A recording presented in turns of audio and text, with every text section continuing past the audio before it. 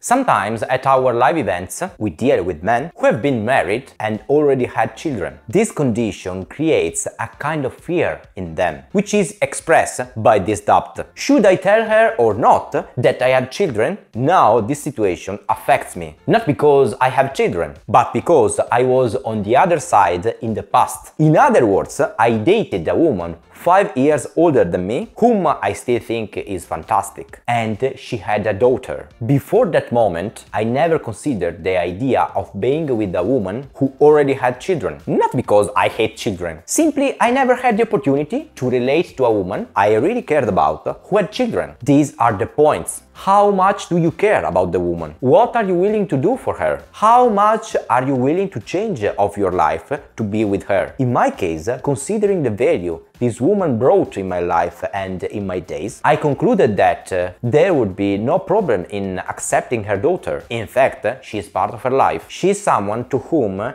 she gave the gift of life, who brings her joyful life, and therefore, as I wanted her happiness, I would have shared everything with her. On the other hand, if you have children and you want to get back into the romance game, what could you do to avoid them run away? From my point of view, you cannot lie. So, of course, you should tell the truth to the girl you are getting to know. However, I believe that explaining your condition immediately at the first hint of conversation is not the right choice. So, the difference is not what you say, but when you say it. First of all, a minimum of rapport and trust has to be built, especially in the chat rooms and dating sites. I know that divorced men use these channels a lot. Of course, in the pile, let me use this word, you will also find the one who doesn't want to meet men with children because of the life limitations.